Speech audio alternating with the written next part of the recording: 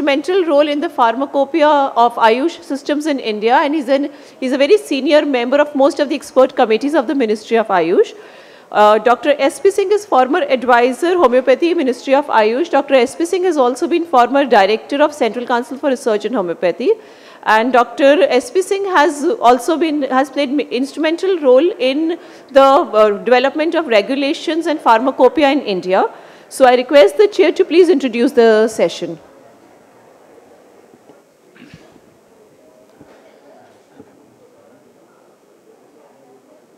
Good morning, friends. First of all, I thank Dr. Haslin and Dr. Manchanda for giving me this opportunity to chair the session on pharmacopoeial status in different countries. See, the pharmacopoeia is considered to be heart and soul of any system of medicine, because the strength of the system depends upon the drugs, and the drugs are contained, drug monographs are contained in the pharmacopoeia. Now, pharmacopoeia in brief is a compendium which is officially recognized, and this one contains the information about identity, purity, and strength of a product. Now, having a monograph in the pharmacopoeia doesn't mean that it is an approved drug. Having a monograph in the pharmacopoeia means we are ensuring the quality of a product without any adulteration, without any substitution. And pharmacopoeia of each country in the modern system of medicine has its own format. And whenever any drug is to be launched or approval is to be sought from the authorities, it is very essential to meet certain pharmacopoeias. And if the pharmacopoeia doesn't exist in a particular country for a system, they can cite the pharmacopoeia of another country. So according to the WHO, there are many countries who do not have their own pharmacopoeia, particularly in the traditional systems of medicines. As Dr. Kim has pointed out, that WHO recognizes the modern system and traditional systems of medicines. Under the traditional systems of medicines, of course, homeopathy fits well into it. But if we demand from WHO to have a separate, each nomenclature for the systems of medicine, it becomes very difficult for international organization to accommodate such a kind of proposal. Therefore, under TCM, I would say homeopathy is rightly fitting into the mandate of the WHO. And WHO has already laid down broad guidelines for qualities, and we have seen about 6 publications on the traditional medicines, right from raw material up to the finished products. Now, the latest one which has come for review from the WHO side is the good processing practices. Good processing practices covers all aspects, right from the raw material up to the finished product. So this is in a nutshell a brief introduction to the pharmacopoeia. Now, I find a diversity of the country here. Therefore, it is not necessary to have right in the beginning a pharmacopoeia of its own. Maybe at the initial stages, pharmacopoeia of another country can be adopted, or the monographs can be adopted from the other countries. This has been done. Particularly in homeopathy, I've seen British Pharmacopoeia, being a member of the British Pharmacopoeial Commission. I get certain reviews which come from the European Pharmacopoeia for incorporation into the British Pharmacopoeia. So if you see the monograph in the British Pharmacopoeia about homeopathy, you would find a circle around right at the title of the monograph that indicates that it has been borrowed, adopted from the European Pharmacopoeia. So this kind of arrangement from country to country can be made. For instance, India can play a vital role in the adjoining countries like Thailand, Malaysia, Bangladesh to support them for taking the monographs from Indian homeopathic pharmacopoeia. Now, here in India, we have, as I said in the introduction, we have a pluralistic system of medicine in India. And sometimes it is called a therapeutic garden. That is, there are so many kinds of different flowers. So we have the Ayurvedic, Unani, Siddha, Swarepa, and then homeopathy. So the first 4 are the traditional systems, and the 5th one is adopted system from Germany, of course. And therefore, a separate H comes. But nevertheless, it's a very much part and parcel of the Ayush system. And I must say that the Central Council of Research in Homeopathy has played a very vital role in promoting not only the research in the homeopathy in India, but also in promoting the quality standards of the monographs. So Dr. Manchanda is really playing a very important role, even pushing through more monographs into the pharmacopoeia.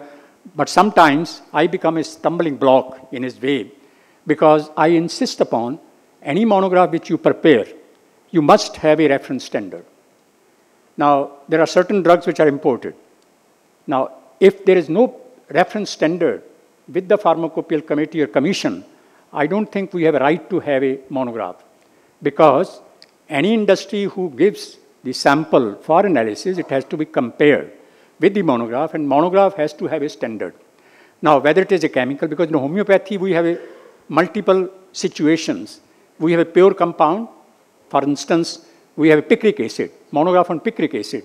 We have a monograph iron, monograph on copper, monograph on cadmium, which is considered to be toxic. So these are monographs in the inorganic, metallic, all these monographs besides the plants. I think more than 50% are plant monographs. Others are inorganic material or the metallic materials, or there are certain animals and insects. Insects means this Apis mellifica. Apis mellifica is an insect, bee, honey bee, that as such is used in making the homeopathic formulations. So therefore, this is such a very complex situation, and I want to streamline the homeopathic system monograph within the homeopathic pharmacopoeia in a very systematic manner. Have the monographs on the plant separate, monographs on the animals separate, monograph on the insect separate, monographs on the inorganic substances separate, so that there are separate chapters within the pharmacopoeia, and it becomes so systematic so that accordingly you can invite the experts who can make excellent contributions in making the right type of monograph. Because when we work in an Ayurvedic pharmacopoeia, it is not necessary that all Ayurvedic people should meet. We have 28 dosage forms in Ayurvedic system of medicines. We need experts from all dosage forms. We do have experts in all specialities of Ayurveda. We have the plant chemists experts, we have the pharmacologist experts, we have the toxicologist experts, we have taxonomist experts, botanical experts, pharmacognosist experts, and phytochemist experts. So such kind of galaxy of people of national caliber, those who have credibility in the subjects, they are the members of these committees. So we have separate Ayurvedic Pharmacopoeial Committee, separate homeopathy, Siddha, and these systems have independent committees, and then under the umbrella of the Pharmacopoeial Commission. So with this structure, we are trying to streamline and make ideal monographs into a pharmacopoeia. And incidentally, we had already laboratories established, national level laboratories, like homeopathy is a separate independent laboratory at a national level. That's a homeopathic pharmacopoeia laboratory. As we have the Indian Systems of Medicine Laboratory, testing laboratory at a national level. Then of course at the state level, there are different drug state laboratories. And we have an advisor here from Ayurveda, Dr. Katoch. He has immensely contributed in streamlining many things in the drugs area, particularly the drug rules, regulations and rules. And same way in the homeopathic system of medicine, I think the regulation chapter, whenever a regulatory new system, because Drug Act is being revised in India, and Dr. Katoch is playing a very vital role in revising. My suggestion would be to have an independent chapter of homeopathy within the Drugs Act, so that there is a status of homeopathy in the country having a chapter in the Drugs Act, like we have a chapter for ASU drugs. Same way, 4A chapter is for ASU drugs, 4 chapter is for modern drugs. Same way, homeopathy should have 1 chapter in the drugs and cosmetics, so that these drugs are regulated properly. So with this brief introduction, I would like to, there are 5 speakers, I will not take much time, but very interesting to work in developing the monograph, because it is a multidisciplinary approach to develop a monograph, to have standards. It's not only that one specialty person can prepare a monograph of a pharmacopoeia.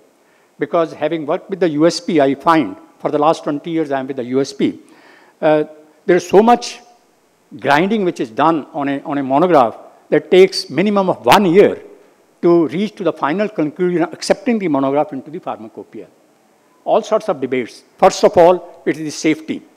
Whenever you induct any article into the pharmacopoeia, safety is a top consideration.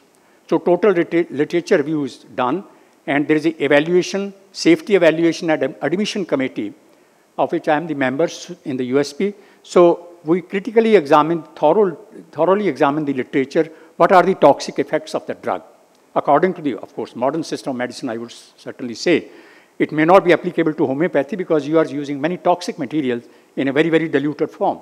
So up to that extent, but the review in the USP, monograph in the USP, there are monographs which we have introduced into the USP, Ayurvedic plants monographs, but there is so much scrutiny before they accept the monograph. We have the Chinese plants which have been incorporated into the USP. We have the Ayurvedic plants which have been incorporated into the USP, about 16 plants and 3 monographs each, mean 48 monographs of the Chinese, and we have about 14 plants, Ayurvedic plants, and 14 multiplied by 3 or 4, some 4 monographs on 1 plant, 3 monographs. So in that way, we have tried to intrude into the USP, but in an indirect way, because these systems of medicines are not recognized in USP, in US, but as a dietary supplement, there is a separate chapter in the USP of the dietary supplements. That's how the plant drugs or Ayurvedic drugs or the Chinese drugs are being promoted through the dietary supplement way. So this is just a brief introduction. So now I would like to invite, we have 5 speakers representing Germany, France, USA, Brazil, and India. And I would first invite my Germany friend, Dr. Werner Noss, to make a presentation on the situation of pharmacopoeia in Germany.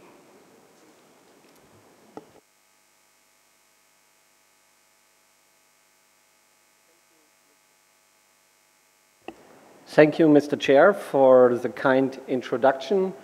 And I hope the audience is not bored seeing me again. But Robert von Hasselen did a very clever job. He asked me first to give the presentation yesterday. And then when I agreed, then he sent me a message, oh, I saw that you are also the chairperson of the German Homoeopathic Pharmacopoeia Commission, and then you could also have a presentation on these pharmacopoeia. And I agreed, and maybe you can see this presentation as a complementary presentation to what I told you yesterday. Today I will a little bit focus on the issue of the special homeopathic pharmacopoeia which we have in Germany. So we already learned that all this tradition is based, of course, on the invention of homeopathy by Samuel Hahnemann. And here is just a reprint of the organon of the book where he really wrote down in detail all the methods to create the homeopathic remedies. And this is just also the basis which we use for the German homeopathic pharmacopoeia.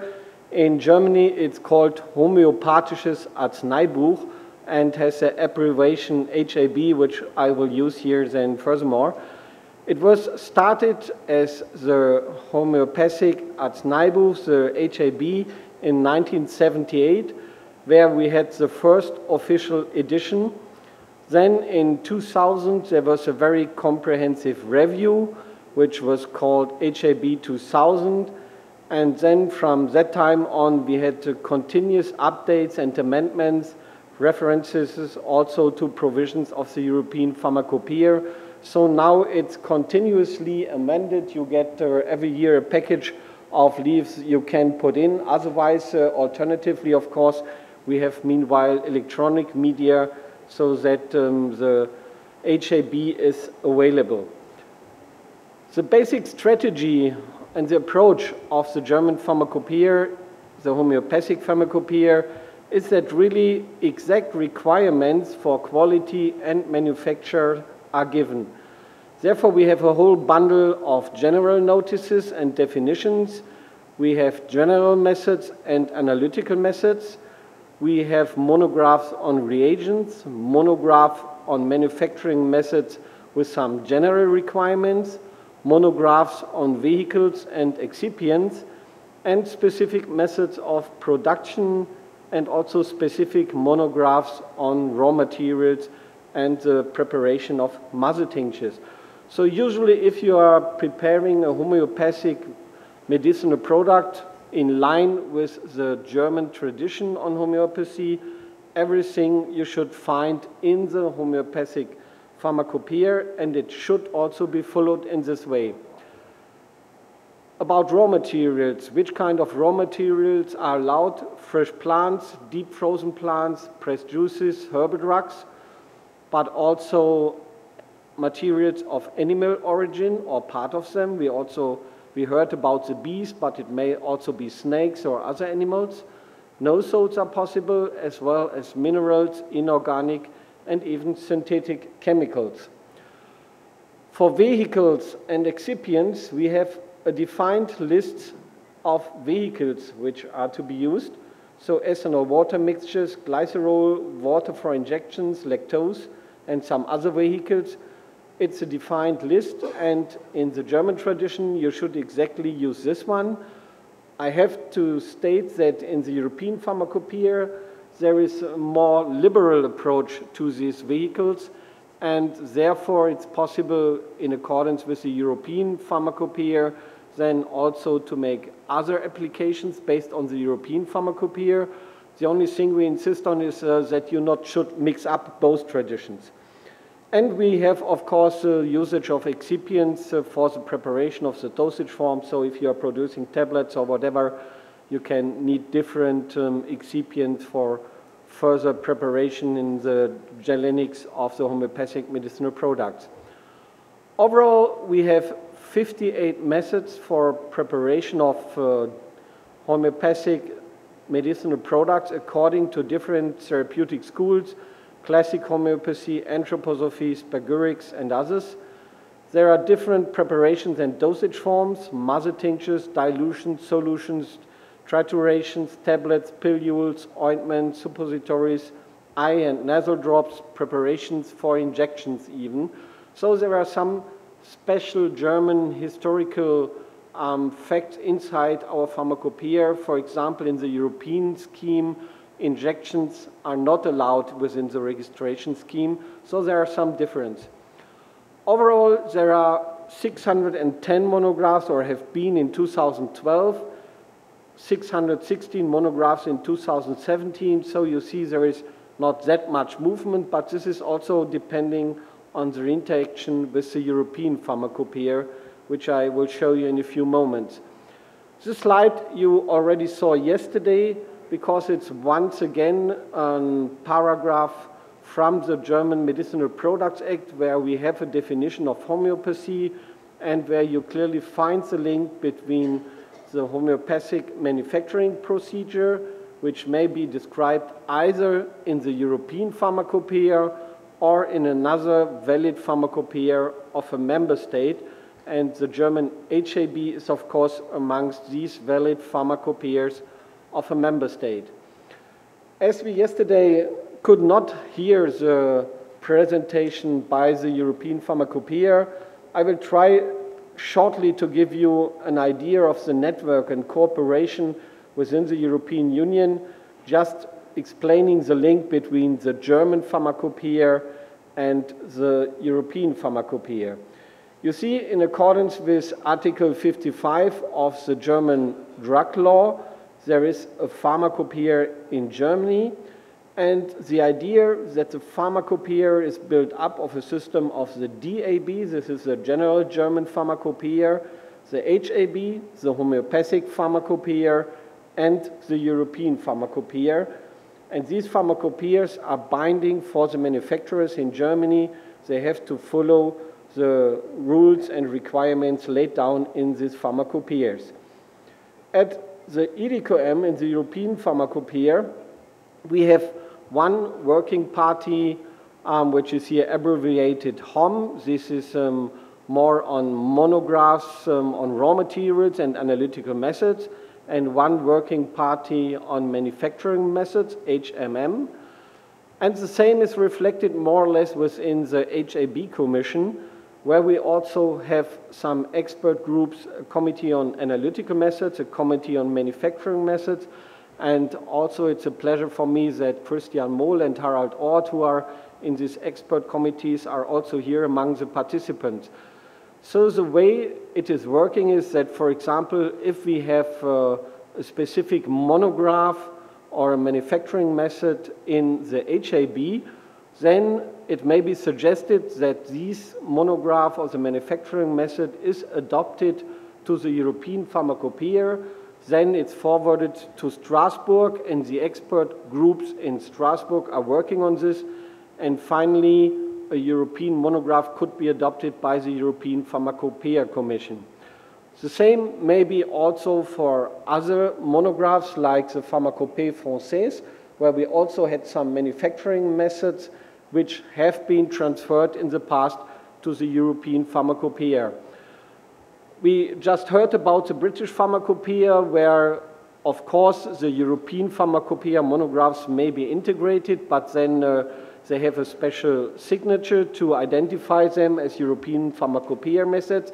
In Germany, it's a little bit different. If a method from the HAB is transferred to the European Pharmacopoeia, then it will be deleted in the HAB because it's in the European Pharmacopoeia and has the same value. So the basic idea is that we want to foster harmonization in the European Union and as far as possible integrate the monographs into the European Pharmacopoeia. This is the way for this transfer in all these groups where Germany is also giving input and giving especially resources to this process of interaction between the national pharmacopoeias and the European Pharmacopoeia. And here's just a list of monographs which are a part of the European Pharmacopoeia, which are clearly related especially to homeopathy. There are general monographs on homeopathic preparations, on herbal drugs for homeopathic preparations, and mother tinctures for homeopathic preparations, which are now in the European Pharmacopoeia. So this is a basic set of requirements. We have a monograph on specific manufacturing methods, which is named and titled Methods of Preparation of Homeopathic Stocks and Potentization. It sounds quite easy like one monograph, but if you look into this monograph, it's a listing and of very detailed descriptions of different manufacturing methods, so it's continuously broadened, and this is really the core of manufacturing methods for the European Union. And so just we have to state a mixture of methods, a part of them originating from French tradition and other ones from the German tradition, so that in the European Pharmacopoeia we have really a kind of harmonized unification of this kind of monographs, and applicants can choose on which monographs they would like to base their applications. There are monographs for specific dosage forms, for example, pilules for homeopathic preparations, homeopathic pilules impregnated, and also coated pilules. And special monographs, 31, which are delivered here, with special focus on German contributions, but just an example, belladonna for homeopathic preparations, apis for homeopathic preparations, or sulfur for homeopathic preparations. And this is just giving you this insight and just a short glance on how this system is working together. The basic for an application and the quality requirements is laid down in the monograph. The manufacturing methods are defining how this can be achieved. Of course, if you then go into an application, some more details have to be taken into account. But basically, we try to integrate then all these national pharmacopoeia manufacturing methods and monographs into the European Pharmacopoeia. And as we couldn't hear yesterday this European Pharmacopoeia presentation, I think, although I focused first on the HAB, the German Homeopathic Pharmacopoeia, awareness should be that this is clearly now linked and in interacting and in collaboration with the European Pharmacopoeia. Thank you for your attention. Thank you, Dr. Knox. Very systematic presentation. Wonderful overview has been given about the structure of a monograph, because this is very important to adopt a structure which fits into all the essentialities of a monograph of a particular product. So far as plants are concerned, there are certain plants which are highly poisonous.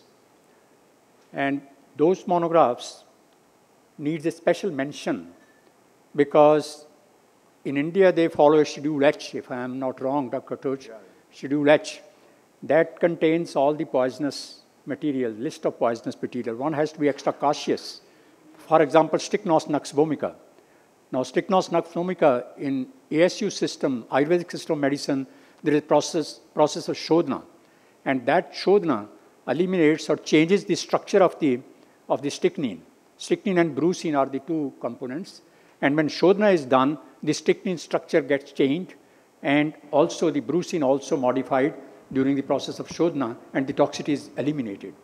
So that kind of precaution has to be there, that any plant which needs a special treatment, they should be listed in a separate schedule in the Drugs and Cosmetic Act. And that kind of provision is very, very necessary. Of course, German is very advanced so far as homeopathy is concerned. They are the father of the homeopathy. So we have to take most of the leads from the German pharmacopoeia. Nevertheless, the concerned country can have their freedom to have their own structure, but the essential components of identity is very important. See, identity is, sometimes the mistakes are done in selecting the right type of plant material, species, in the varieties. You could find a lot of differences within the species. Therefore, accurate identification of the plant material or zoological material has to be there. With these words, I invite the next speaker, Dr. Anne Lee from France. Mr. Chairman, just small correction. The list of poisonous substances which is given in the Drugs and Cosmetic Act, that is Schedule E1. Schedule E1, not H. Yes. Thank you. Thank you, Dr. Toj. Thank you, Chair. Today I'm talking about French homeopathic pharmacopoeia, but on behalf of my colleagues from the Division of Control that are in charge of pharmacopoeia, as I'm not in charge of pharmacopoeia now. And this is Muriel Durand and Frédéric Barbosa.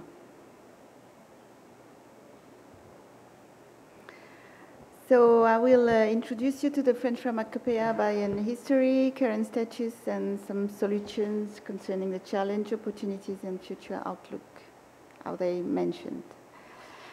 The French pharmacopoeia has been published for the first time, or the French pharmacopoeia started in Latin in 1818, and has been translated in French in 1819.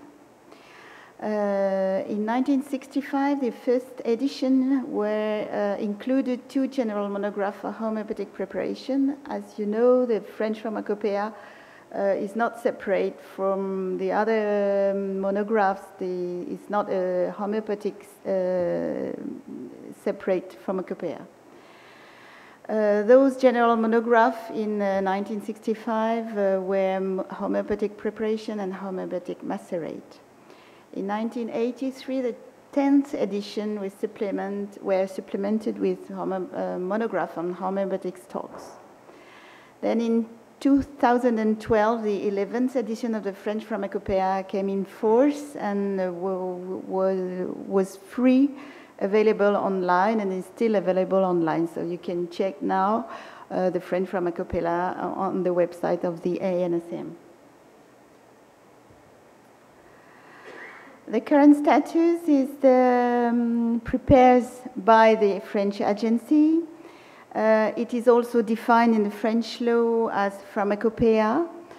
The French law defined the pharmacopoeia as composed with the French pharmacopoeia and the European pharmacopoeia. So each time the term pharmacopoeia is mentioned in the law, that means that all the monographs of the European and the French pharmacopoeia are mandatory.